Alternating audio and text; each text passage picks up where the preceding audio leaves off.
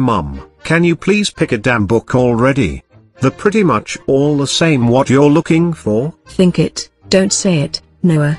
Let me take my time or else a book would go down your throat if you don't shut your goddamn stinky mouth. Also, be quiet.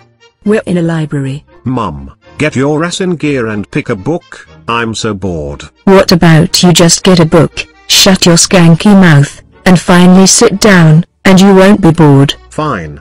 Say all what you want. Fat whore. I'm going to set this boring place on fire, with my magical touch of my finger because, it's, go animate logic.